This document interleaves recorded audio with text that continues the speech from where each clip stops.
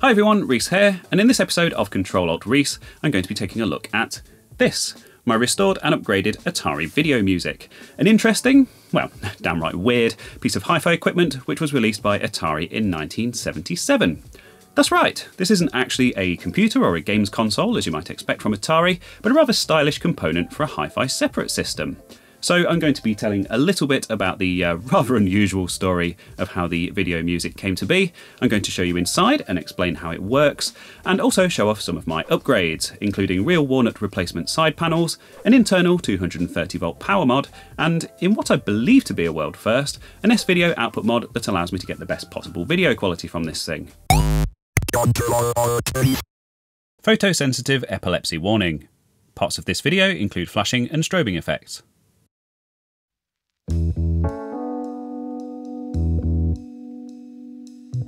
In the 1970s, hippie counterculture ruled at Atari, in stark contrast to their stuffy corporate Silicon Valley neighbours like IBM and Intel.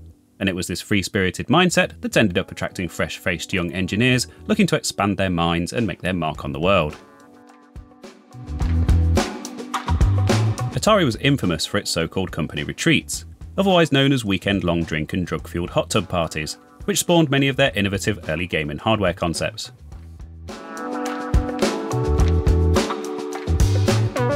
It was during one of these retreats that the video music concept came about.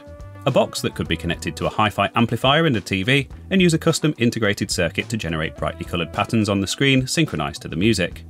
In keeping with the aesthetic of the time, its high-tech design would feature a combination of brushed metal, black vinyl, and brown and orange buttons.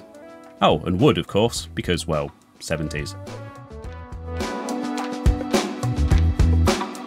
Codenamed Project Mood, a prototype was assembled by Atari engineer Bob Brown, who had previously been responsible for the home versions of Pong. Thanks to the company's pre-existing relationship with department store giant Sears, who had been selling the TV consoles under their own Telegames brand since 1975, Atari potentially had access to the perfect retail outlet. If only they could persuade them to stock it. Bob Brown had designed video music, our weirdest product ever. Hook it up to your stereo and TV at the same time, and the sound triggered some pretty psychedelic visuals. The Sears guys took one look and asked what we'd been smoking when we did that. Naturally, one of our techs lit up a joint and showed them. Despite the rather informal introduction, Sears did indeed take Atari up on their idea, and put the video music up for sale in their stores in late 1977 for $169.95. Historical sales figures from this period are hard to come by, but as it was on sale for less than a year and is something of a rarity today, it's probably safe to class this one as a commercial failure. At the time of the video music's development during 1976 and 77, Brown was also working on this, the VCS, with which the video music shares some electrical similarities, particularly in the way that the video output is generated. And much like my Heavy Sixer here, my video music was in need of some sympathetic restoration, as well as a few quality of life improvements to make it as convenient as possible to use here in the UK and to hook up to modern equipment. For a start, it originally output an NTSC RF video signal, the same technology used for US TV broadcasts of the time. Unfortunately, there weren't that many TVs this side of the pond that could actually tune into it, and even in its homeland, those old TVs are rapidly dying out. Adding S-video would open up a lot of options, not only including CRTs as originally intended, provided they support NTSC input of course, but also modern upscalers such as the RetroTink here for display on an HDMI TV or a projector. The other thing I needed to address was the power supply. Of course, the one that came with this was a US 120 volt unit, which had been badly repaired by a previous owner, so I came up with a very simple internal 230 volt solution to replace this.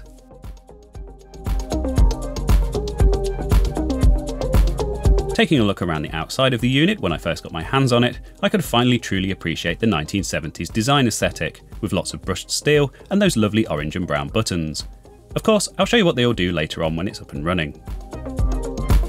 There's also the vinyl effect top and those walnut effect melamine side panels, which are looking very much worse for wear after 40 plus years. On the back, we have the audio inputs. These are standard phono or RCA connectors, and this doesn't have any kind of outputs, so splitters are required unless plugging into a tape monitor or similar output from an amplifier. Inputs don't need to be line level, by the way. It's very tolerant and has gain controls on the front to dial in the sensitivity. Here we have that compact 120 volt external power supply. Oh, and finally, here's where that RF TV cable originally connected. It seems a previous owner cut this off for some reason, but still included it with my unit. Not that I'm going to be reinstating it anyway. As they're not standard screws, I'm not sure I have the correct tool for this, so I guess I'll have to improvise. Wait, no, it turns out I do have one after all.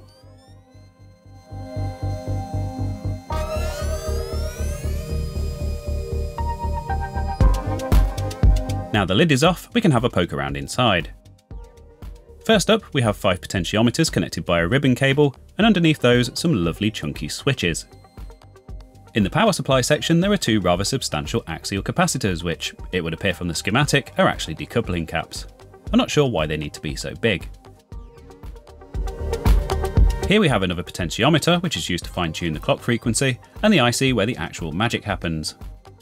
This custom chip, designed in-house by Atari and manufactured by American Microsystems, used NMOS, or N-type metal oxide semiconductor logic, an old chip technology that has long since been superseded due to its high power consumption and susceptibility to interference.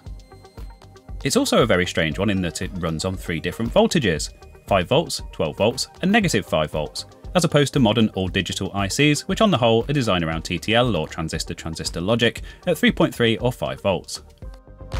Unfortunately, the actual inner workings of this chip don't seem to have been reverse engineered, and therefore modern replacements don't seem to be available, at least from what I've been able to dig up, so I'd rather not blow it up if I can help it. Atari helpfully included 4 very big and obvious links that carry the luma, chroma and sync signals from here to the RF modulator, so this is where I'll tap in for the S-Video mod. So now it's time to, carefully, tear this thing down.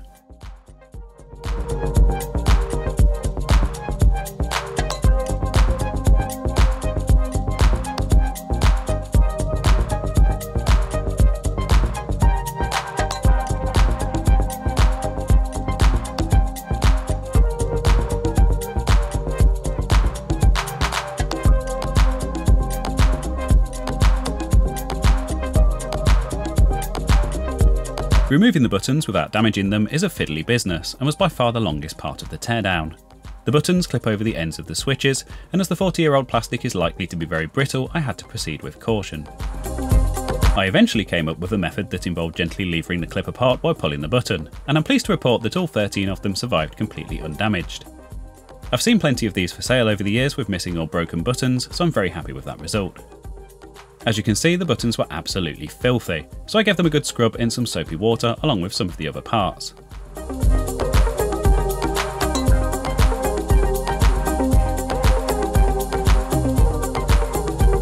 Now it's just a case of removing the motherboard and front panel, and then I could finally remove those original MFC side panels, which just attach using self-tapping Phillips screws.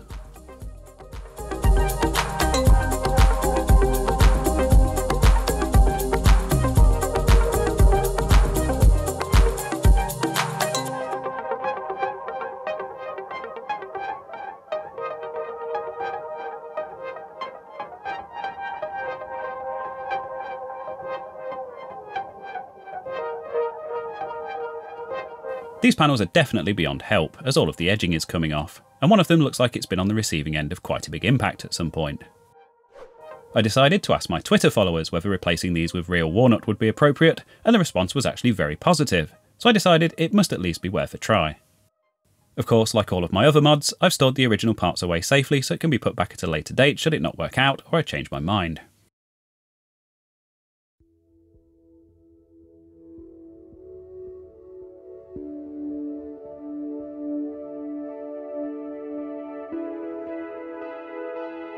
I'd never really done any kind of woodwork like this before, so I bought some walnut offcuts online which had been trimmed down to the correct size, then I transferred all of the holes over, which I measured and drilled.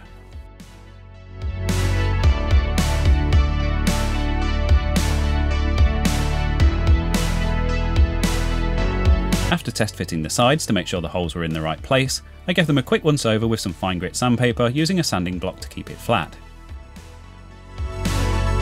I decided to use this Ronseal walnut varnish, and although it was purple when I first applied it, which, not gonna lie, was kind of concerning, it actually dried okay and the colour and finish ended up being very close to the original fake walnut, so that's a great result. With the varnish drying in my workshop, I turned my attention to actually getting a video signal out of this thing. When I first got my hands on it, I cobbled together a proof of concept circuit based on a schematic I found on Twitter, posted by a user called Paul Ricards a few years back. Of course, with the presence of separate luma and chroma signals, the temptation was very strong to keep those separate rather than combining them into a composite output, so I gave it a go and my initial tests were very promising indeed. If you're following along at home, this is the point where I should warn you that this circuit isn't perfect, and there's definitely room for improvement.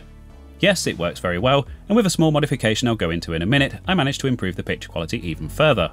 But as Paul warned in his original Twitter thread, the output levels are kind of all over the place, so there is potentially a risk of damaging the video music as well as whatever you hook it up to. So don't sue me, or Paul for that matter, if that happens. I'd actually embraced my inner artist on this one and freeform soldered it rather than prototyping it on a breadboard like I usually would, so with a known working solution as a starting point, I decided to transfer the S-Video circuit to perfboard.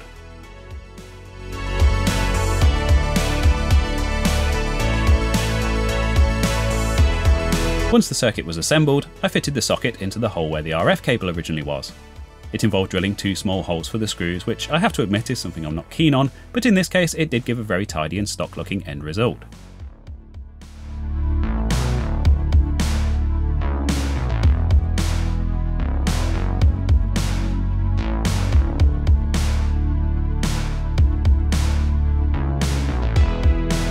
Then I stuck the board to the back panel using some double-sided adhesive foam pads.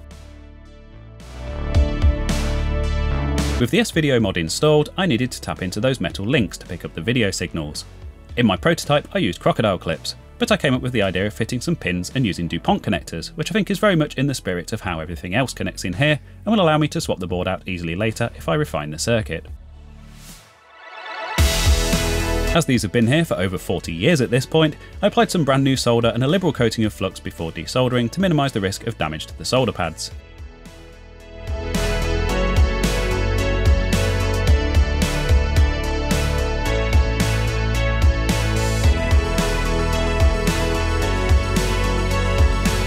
Of course, as always, the metal links are safely stored away alongside the other removed parts in case I want to return this to stock later on. I then cut the individual pins from a pin header strip and used some Kapton tape to hold them in place for soldering.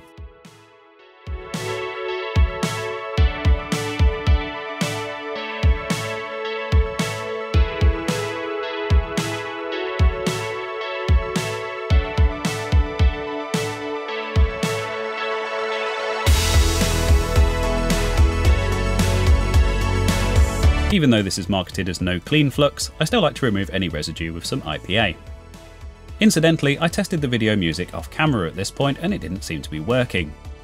Panicking that I'd broken something, not an unusual occurrence for this channel, I reinstated the original links on the underside of the motherboard, which thankfully brought it back to life. As the picture I was getting was surprisingly clean, even with the RF circuitry reconnected, I decided I may as well leave them in. This also has the benefit of making it easy to reinstate the RF output later on if I ever feel the need. That said, in line with Paul Ricard's findings with his composite mod, I found that the colours were pretty weak compared with some footage of the original RF output that I'd seen online. After some probing, I decided this could be down to the peak-to-peak voltage on the luma pin, which also carries the sync signal. I managed to bring this down a bit by adding a 100 ohm pull-down resistor, which not only improved the contrast of the colours, but also the stability of the picture. Success!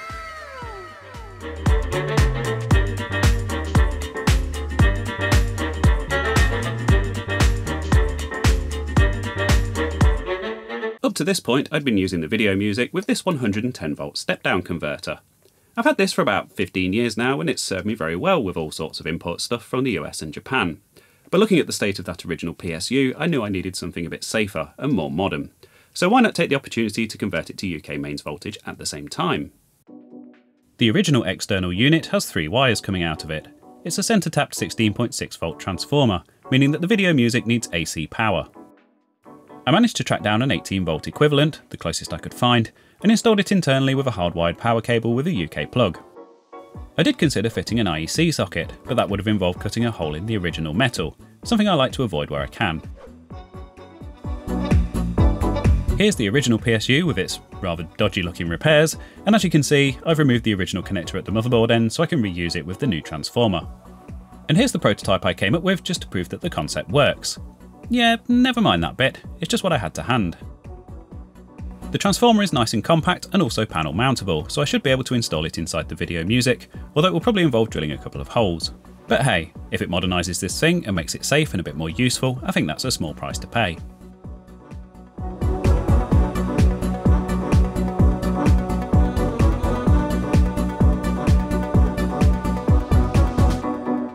This works great, so let's get it installed. I found a convenient spot right next to where the original power cable came through, and as it happens, I can even reuse one of the original holes for the side panel screws, so I only need to drill the one. This also means that the modification won't be visible from the outside at all, which is fantastic.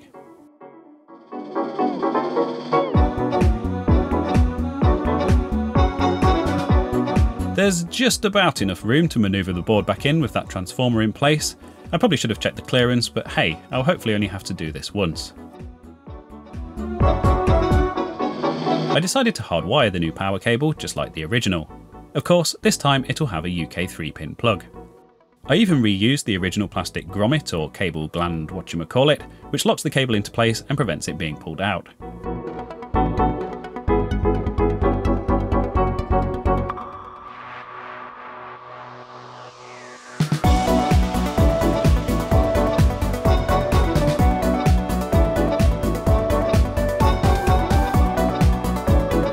So just to tidy up to make sure those wires are tucked away neatly and away from any video or audio circuitry where they might cause interference, a quick test to confirm that it's all still working okay, and finally, time to put everything back together.